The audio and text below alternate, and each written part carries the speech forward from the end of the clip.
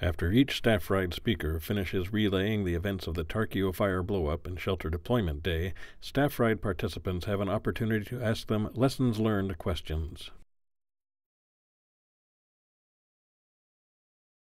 You know, I think I had things in place. You know, even being in front of the fire in the setup like this, I was comfortable with the tactics we were using. This is business as usual for us, and it's always a little chaotic, and you're always getting new stuff thrown at you, and sometimes it all happens really fast. But it's happened a few hundred times in my short career as a hotshot to me, and so no big surprises at that point.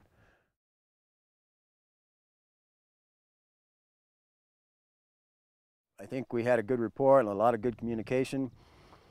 I wish there was some way that I could convey that crew cohesion that I had with my crew. Every single person on my crew and myself knew what was fixing to happen here.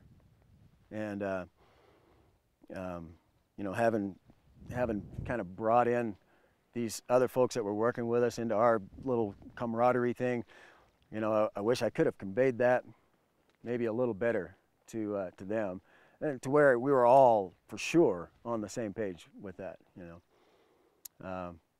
know, we talk about 30 Mile and the fact that you know, even though we take care of ourselves, we don't just take care of ourselves. We look out for other people around us too. So we were trying to do that, but I think I could have gone a little further, maybe. I don't know. That's my lesson on this one.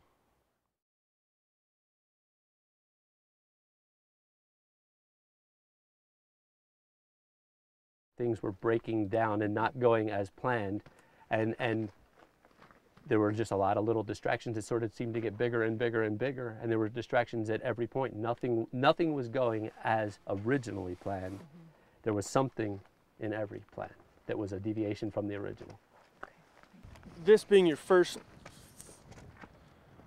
physical location and assignment for the project, and your first real visual of it. I mean, you said you drove around, but you got in here. You had to perform tactics on this ground now. At any point, you just kind of step back and say, or did anyone say, this is lining up not the right way? I mean, the topography, the canyon, the winds that you knew were going to come when the aversion broke. I mean, what was your gut feeling when you rolled through that gaping mouth down there into this and said, okay?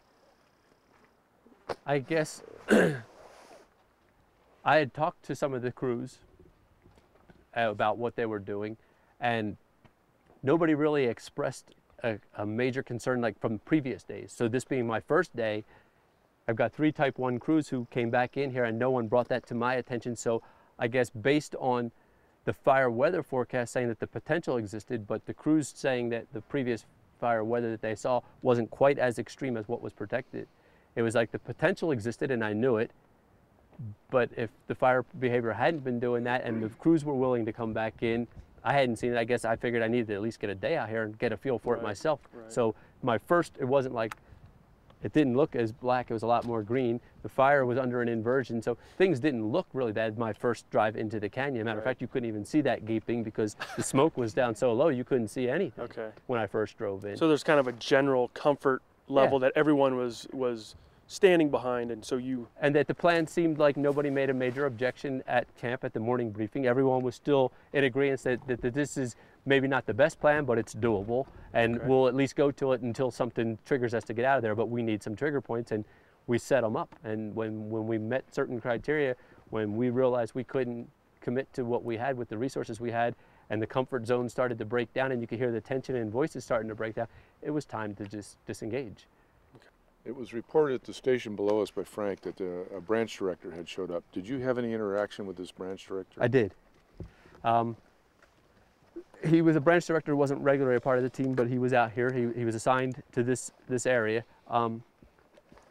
He actually, I tried to get him to help me with some of the problems that I was having with some of the crews when we were having the refusal to engage, and it wasn't quite a formal thing. And I was asking him, I said, do you want to deal with this while I kind of go back over here? And he's like, well, that's kind of your responsibility. He said, this is what I would do if I was you, but I think you need to go back and talk to him. You're the division soup. It's not my job to be giving orders to your crews. So we had kind of a discussion about whose responsibility it was, and I was kind of trying to utilize him as a resource. He was here that could maybe help me so I could focus, because I had several things going, and I thought maybe if he could help me there, but he kind of, his direction to me was more one of this is your position, you need to go back and you need to talk to him, this is what I would do with you. It was more of a counseling than an assistance. Can you talk about maybe some of the lessons that you've learned from this, or put on your hindsight glasses and talk about what you could do, what you would do differently? Or one of the things that some people asked, and I guess it was something for me, is we sort of have the luxury to say, you know, in hindsight, is that dozer worth a life? You know, should I have been more aggressive with Mike Friend when I told him, jump in the truck and come with me? If you're one who believes in fate or destiny, you can almost say that if I hadn't had that argument with Mike and I hadn't taken the time that we would have taken, there'd be a really good chance that we would have met Phil and Jerry in a really bad place. And it might have taken actually longer to turn them around or back up two vehicles that were coming down than it would have to have waited for that dozer. And again, in hindsight, that discussion really didn't take that much more time, because by the time he was actually ready to roll was the point that Jerry finally got there and he was behind me. So that slowed us down. But the bottom line is, if they weren't coming down, should I have been more aggressive? The next time, should I be more aggressive? There were scenarios that were going on over here that I could hear with Frank and the water handling specialist, and I could hear Frank saying, well, I don't know if I feel comfortable with that. Well, what if we do? And every time Frank would sort of raise an objection on the radio, you could hear him offer another possible solution rather than just disengage, which was sort of where Frank was heading to. And I guess that became one of the questions that I've been asking a lot of people, and I'm not sure how everybody would, because everybody here is not fire, I know that, and I don't know which people are in this group or which aren't, but in all organizations, in all structures, we always have that hierarchical type, I'm the boss, therefore do what I say. But as much as we can use that as a way to help control or manage people, there's always going to be somebody who's going to be a little more brazen, a little more gruff. Their personality is going to be a little bit more outgoing than yours. And what do we do with the people who you have the authority and the responsibility to tell to do something, but they confront you? How do we do that? We're all going to run into that challenge. And that's what I had happen to me. And I guess the lesson I guess I've learned is that I was willing to tell certain people, you know, I could hear some other confrontations going on. I was willing to tell those people that they were sort of out of line. This is it. This is the cutting point. You're going. I heard Frank tried to make it clear, and it didn't seem like it was going. So I got on the radio and said, this is Division A talking to Resource B. You need to leave. Your new supervisor will be Guzman. I won't be able to get out. I've been cut off. You need to respond to him. And I made sure everybody knew it. And then when I got up there, I actually got engaged in one of those conflicts myself. So I don't know how I'll deal with it, but it's one of those things that when you're in those situations, I know that I'll be a little bit more aggressive. The other thing is that we look at this as, you know, again, we have the luxury because no one was killed, as well, what's a dozer worth and all that kind of stuff. Is it worth a life? Because you can get to say that because there were no lives lost here. Everybody would argue it's not worth a life. But that's because we'd be looking at it as an agency, looking at a vehicle that's simply a replaceable thing. And it would be pretty hard to argue that from anybody's standpoint. But as a private contractor, that's his livelihood. And without that, he has no income, and you destroy his life without it. So to him, he's got a little more of a vested interest in it. And I don't know that as an agency, we look at that. We say, oh, well, we would replace it, but how long would it take us to replace it? And in 6 months, would he lose his house and his bills go? I mean, he's got more of a vested interest than I do. So how am I going to, the next time I get in that situation, how am I going to convince that guy that it's worth leaving that piece of equipment behind? I don't know that yet, but I know that I need to be more aggressive in some of those situations. Why don't you go ahead, Frank, and talk about your lessons learned and things that you could have done differently now that you put some thought into it?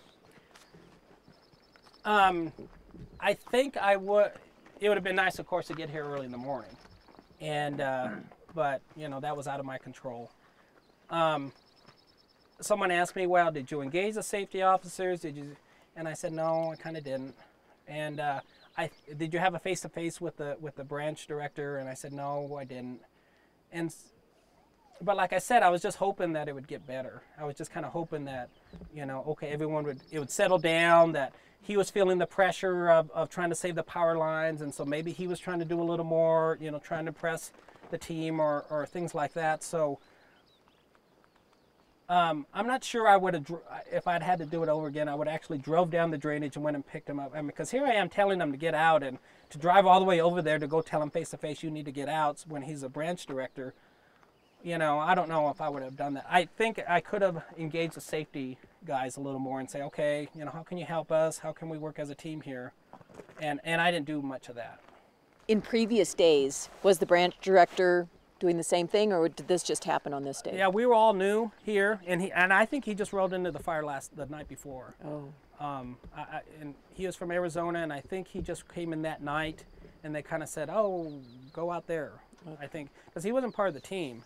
I mean, if he was a member of the team who I know pretty well, you know, it wouldn't have happened. Right. Frank, in regards to the safety officers and the branch director, was there 2 safety officers? There were actually 3. 3? There were 2 sitting in a rig here, and then there was 1 that was on that side. Were the 2 here in some form of collusion with the other one? In other words, were they developing their own sub-organization around you? I don't know. I mean, but they were sitting here, and you know, they were like, we're safety, and I said, you know, great. You know, but they weren't really tied in with this guy, and they weren't engaging me either. And you know, I mean, to be totally honest, I was kind of thinking of them as just 2 other people I had to get out. Right. And I wasn't really thinking of, okay, well, you know, how can you guys help me, you know, look at this maybe from a different set of eyes. But the other safety officer was really taking an active role, yeah, along with the branch director. Right. So a sort of a sub-organization or a right. phantom organization was developing. Exactly. He pretty much, the branch and the safety guy, they pretty much took over those resources. And even though and so I was trying to, you know, get in my opinions, you know, when the radio would clear, and I think they were listening to him mostly because he was telling them what they wanted to hear, that you could stay up there and still fight fire. You know, I mean, you go through all these classes and all these, you know, scenarios, and you see all the, I mean, I have every, you know, Discovery Channel special on fire, and, you know, have read every book, and I mean, all those things, and, you know, I mean, this is just classic, you know, and I mean, I could just see the investigation where they say, so you were a task force leader, why did you tell them to leave?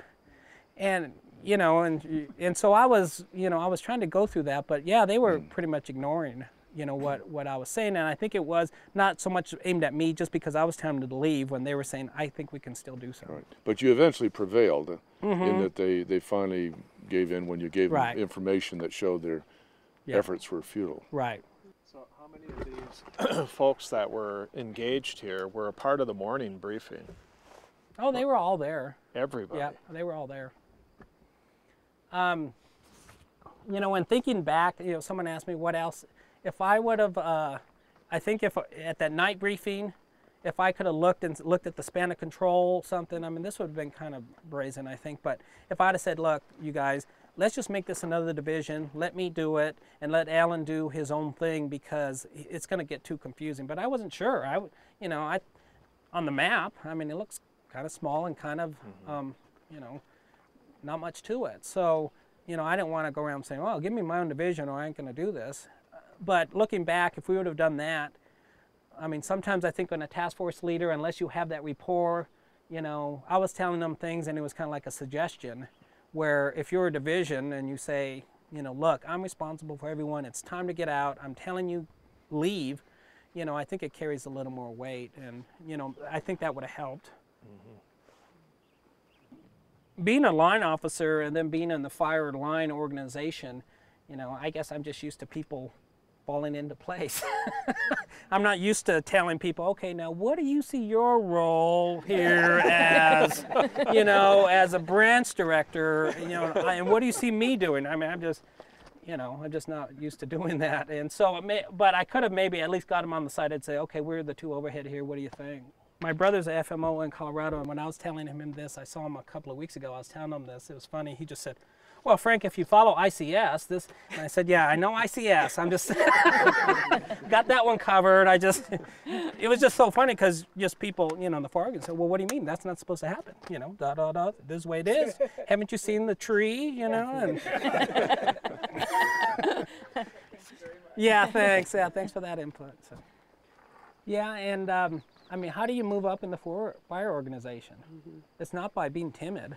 I mean, when you're on a 20-person crew or on a, you know, or something, I mean, you're like, oh, that kid works. Okay, we want them. Okay, they're, and so I mean, we get in this organization, and it's not because, you know, you don't want to do rugged work, or you're not into it, or you're like, oh, you'd rather, you know, sit down instead of work. And so, you know, our organization is geared to those people that are aggressive. And so, very good point. you know, you get up to, you know, my father-in-law was a Type 1 IC, and he taught the class. And I said, well, how does that go? And he said, how do you think it is? He says, here you have a fire organization that, you know, is driven, you know, is ego-driven.